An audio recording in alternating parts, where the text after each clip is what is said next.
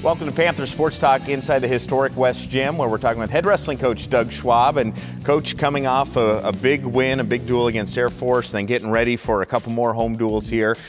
What do you feel like the team is at, where you're at here in 2019 so far?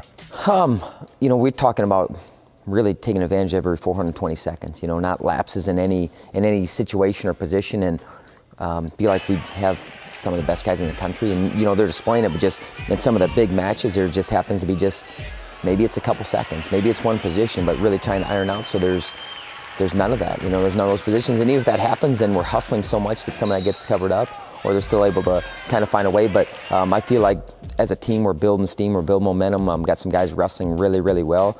Just get all our guys to kind of have that effort and hustle up and down the lineup. Even the guys that are losing, they're doing that. So I can't be upset about any of that.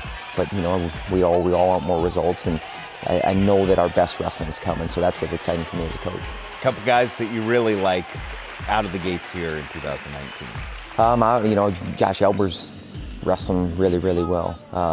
Just the confidence, like when you step out there, like, man, this guy's gonna find a way to win. And you know, we were just talking about winning streak. When you start putting a streak together, you know, you just like, you start walking out there different. You start carrying yourself a little bit different. And not that you think it's gonna be easy, but man, you believe that when you step out there, you're gonna find a way to get it done. I know him and Drew Foster. I think Steyert's been wrestling well, and you know, I can point to a lot of guys.